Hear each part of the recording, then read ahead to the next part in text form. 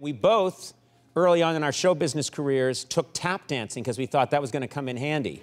When I was a kid, I wanted to be in show business, and I was this goofy kid living in Boston with orange hair, and I told my folks, I'm going to be in show business someday, and if you're in show business, you have to tap dance. And my voice changed like 2 years ago, and but I literally did think I had to tap dance. And so I took tap dancing lessons, and this was like, it's like 1979 at this point. No one tap danced. Did you tap dance too?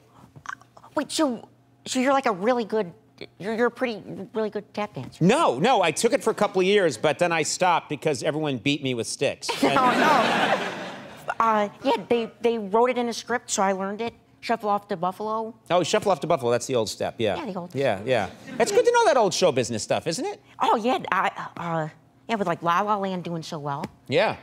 They're doing homage or homage. It's homage. They're paying homage, yeah. Homage. Yeah, that's, yeah. Old style. Yeah. You know what? You're a delightful fellow. You really are. I like talking to you, and you're very genuine. I like that I think it's something about not living here in the business. A lot of kids, they come out here, they work in the business.